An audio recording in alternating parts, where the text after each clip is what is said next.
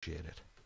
The phone number 201-332-3484. But it is a moot point to give that number out because every single line is full.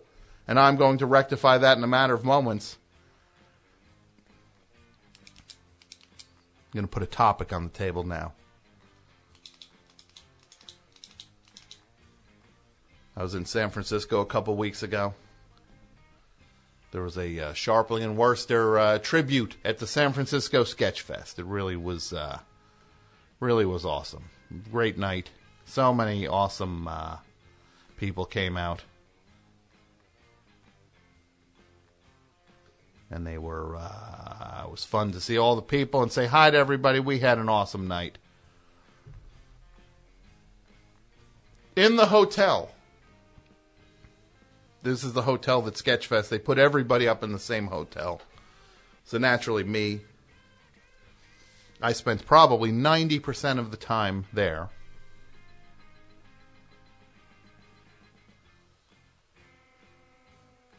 Cautiously looking around, hoping to not run into Pete Holmes. That probably took up 90% of my mental and psychological real estate. Hoping to not run into this guy after I've teased him on the air. I got no problem with this guy, Pete Holmes. Seems like a perfectly fine guy. He's in charge. These are the guys who are in charge. They got to take a little rock throwing from a toilet rat like me down here in the cellar. I got nothing. They got everything. I got nothing. So I throw a couple rocks. What are you going to do? Means you're up on top. Peasants throwing rocks at you once in a while. You should be honored to get rocks thrown at you. Means you're winning. Mike loves this. So I'm in the hotel, trying to avoid running into Pete Holmes or other people who I've made fun of, for that matter.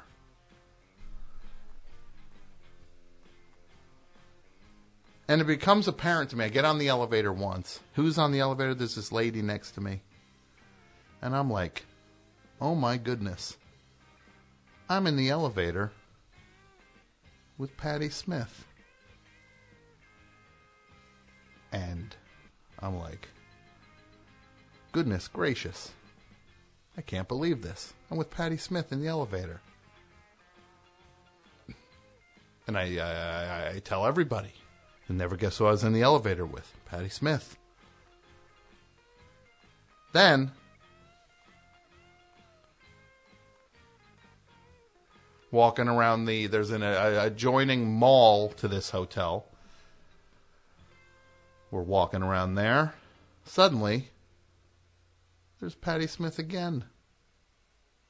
There she is. It's Patti Smith. Second time. When do you see her 2 times?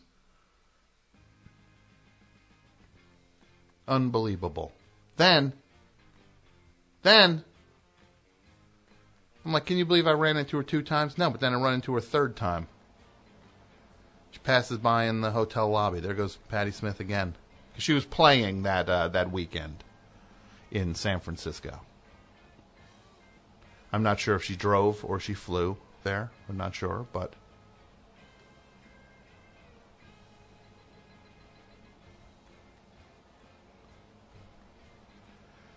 see her 3rd time. Then, and now the topic is going to come on the heels of this, I see her a 4th time. And I was going to get in the elevator a few minutes later, but she's getting in the elevator. I'm like, I'm going in the elevator. I'm going to say something to her. But I'm not going to say the usual thing that any dummy says to her. I'm going to say something to her original. And if you want a little foreshadowing, the topic for the rest of the night that's going to be on the table is called, I Wish I Could Take That Back. So I get on the elevator with her.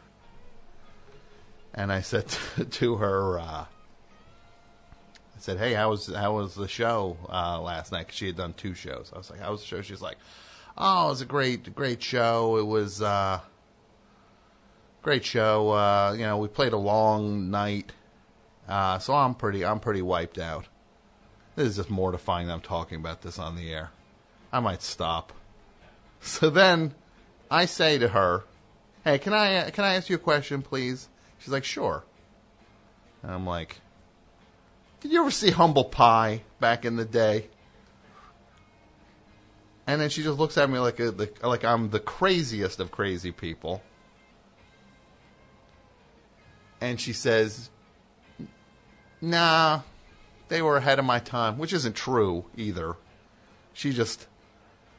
And then I stammered something out about Steve Marriott, and then thankfully the elevator doors opened and I got out.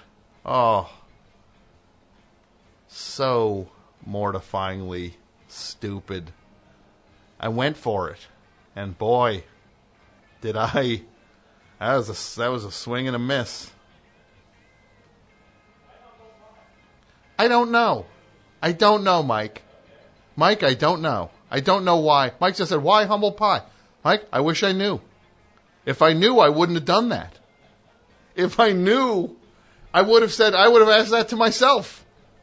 What a dumb moment. I wish. And the topic. Mike, are you okay? He's choking out there. It was one of those things where you feel, you know that effect that's in like Vertigo, the movie Vertigo? Imagine that effect, but with Patti Smith staring at me. And then Patti Smith just as quickly looking away. But I was like, that was a Hall of Fame. I could have said anything to her. Anything. I could have put points on the board. I don't know what I thought I was doing with that.